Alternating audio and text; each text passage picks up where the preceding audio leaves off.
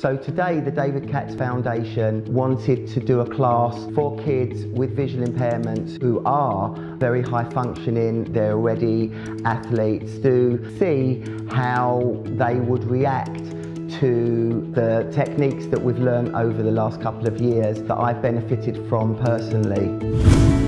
The whole thing was just very exciting and I'd never done anything like it before. After each session, she stood straighter, she actually walked differently and seemed to have really enjoyed herself. I found it today, it's stopped my back pains and neck pains hurting, and it feels like it's loosened my back. I feel like I can move a lot more freely. I think going forward, we would love to come back and have some more sessions. Anything to make him feel more at ease, that he could just stand taller would be lovely.